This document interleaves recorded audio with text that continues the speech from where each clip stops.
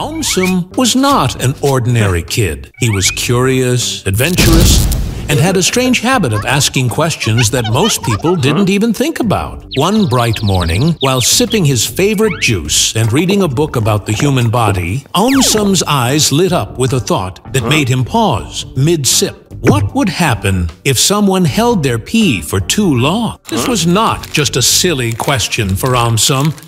He wanted real answers. So he packed his trusty backpack, grabbed his notebook, and marched off on a learning adventure, determined to discover the truth behind this uncomfortable mystery. His first stop was the imaginary control center inside the human body. He closed his eyes and, just like magic, imagined himself tiny enough to travel inside. He found himself standing inside a giant, squishy balloon. That was the bladder. It was like a stretchy water balloon, and it had an important job: to collect and store pee that the body didn't need. The pee came from the kidneys, which acted like tiny filters, cleaning the blood and sending the waste down to the bladder. AumSum observed that at first the bladder looked empty, but slowly, as more pee came in, it stretched bigger and bigger, just like blowing up a balloon. AumSum scribbled notes in his journal. The bladder could hold about as much liquid as a medium water bottle. Not bad, he thought, but then came the tricky part. As the bladder filled up, it started sending signals to the brain. AumSum saw tiny messages being zipped up to the brain, saying things like, "Hey, I'm getting full down here." That was when the brain sent back its own signal, telling the person it was time to find a bathroom. Most people listened and went, but what if they didn't?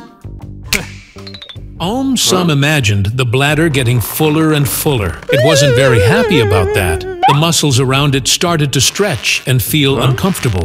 He watched as the brain's signals became more urgent, flashing bright red warnings. AumSum could almost hear the bladder shouting, though he knew it was just his imagination.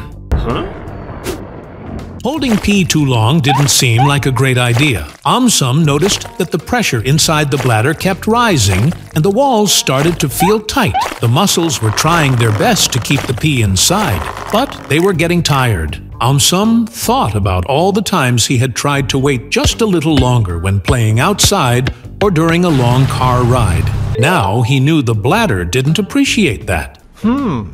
As time went on, things inside the body got worse. AumSum saw that if someone kept holding their pee over and over again, their bladder muscles could become weak or confused. They might even have trouble knowing when to go next time. That could lead to accidents or a bladder that didn't empty properly. Worse still, pee left sitting inside too long could allow bacteria to grow, and that could cause infections. AumSum shivered at the thought. As he climbed out of his imaginary body tour, AumSum zipped up his notebook with a proud smile. He had found the answers he was looking for.